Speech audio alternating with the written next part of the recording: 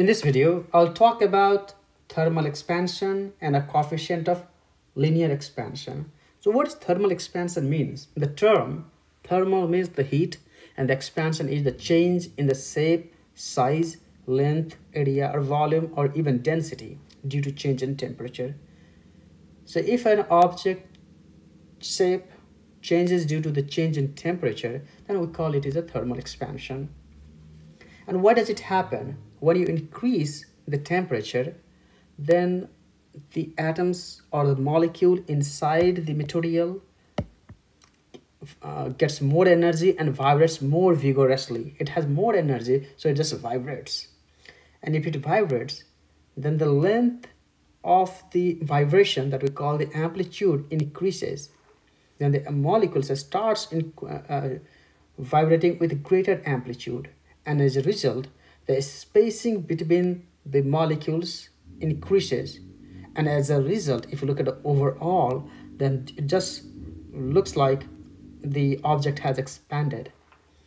So in other words, the only reason that the length of a material changes is because the atoms or the molecules started to vibrate with a greater amplitude with the change in temperature.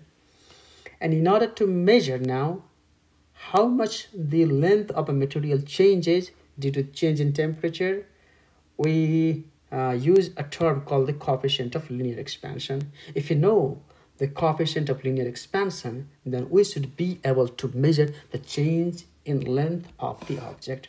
So how are you going to define it? So let's do it here.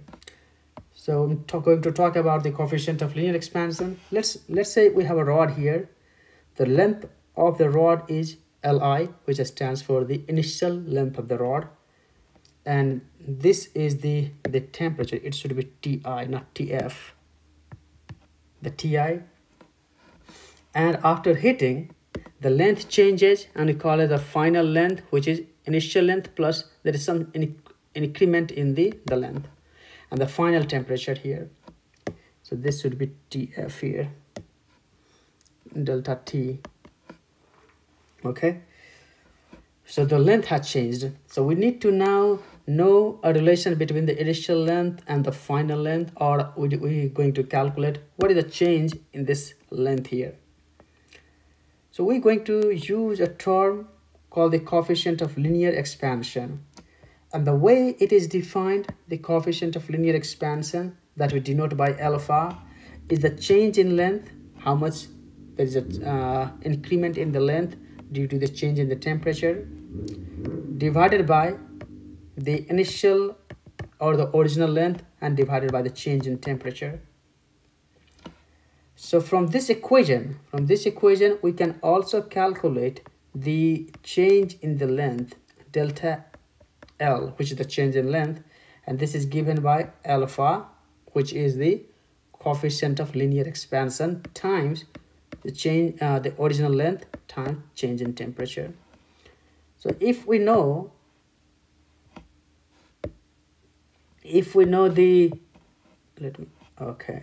if we know the linear coefficient or the coefficient of linear expansion, then we know the length, we know the change in temperature, then we should be able to calculate the change in length. And for most materials, this coefficient is constant. Okay, so and it is listed. If you go or Google it, or if you have a book, then there's a list of for all the materials the value of alpha. Now let's talk about the units. The delta L, which is the dimension of the length, has the unit of the length, and this is also a length, so this one cancels out dimensionally. So the unit would be 1 over degree Celsius. That's what it is given here, or 1 over Kelvin. And remember, the alpha is constant for a given material. So once we know the alpha, which we can measure experimentally, and if we know the alpha, then we can find out the change in length over any given temperature or even a given temperature range. So this is it for the coefficient of the linear expansion. Again, if you have any questions, Please let me know and write down your comments or questions in the comment section below. The only thing that you need to remember from this video is this equation here, these two equations.